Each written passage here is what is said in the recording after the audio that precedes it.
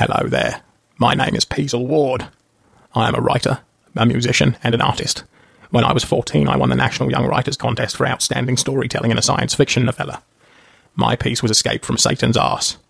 In it, two men are trapped in a haunted space station. It is later revealed that they flew up the devil's arsehole.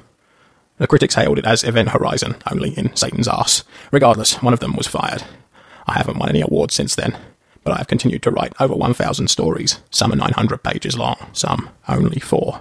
Most are 2 pages long. geocities.com/moonpatrol 99870 calls me the most prolific artist since Leonardo da Vinci, an honour I don't take lightly. Tonight we will look at the unfinished movie adaptation of Escape from Satan's Arse. Perhaps someday we will find an arse large enough to accommodate my vision, but I don't think computer technology will catch up to my imagination for a long time. Maybe in 2001, but not now. So sit back, enjoy, and try not to have any nightmares, because it's pretty scary. Frank, I think our ship might be haunted. There's no such thing as ghosts, Ace. Damn it, man. Haven't you ever gone to Sunday school?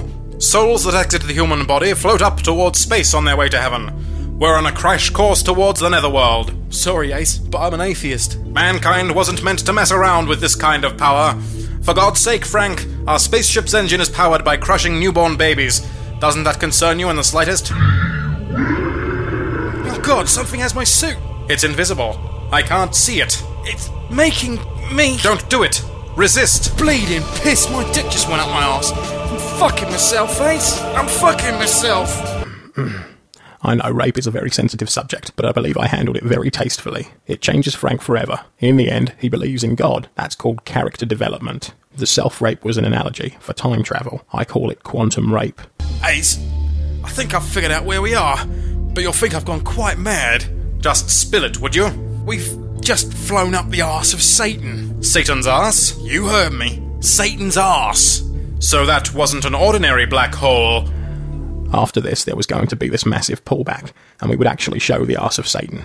But alas, all we have is this standing image for now. I spent many sleepless nights tossing and turning, thinking about Satan's arse. What must it look like? How big is it? The biggest problem, so to speak, with creating Satan's arse is the sense of perspective. How does one accurately convey the foreboding sense of insignificance, mankind's minuscule size, when inside Satan's arse? This is sadly all I have to show you. The rest of the unfinished movie is missing. We're pretty sure the actor who played Frank stole it. He wasn't fond of that rape scene. In fact, he swore revenge. But I just let everyone in the world see this scene. So guess who won? Me. I win, Frank. When I get my contract with Hollywood to finish this movie, I'll have you digitally put back in it. Didn't even like your acting. I'll just be doing it out of spite, you prick. Fuck you.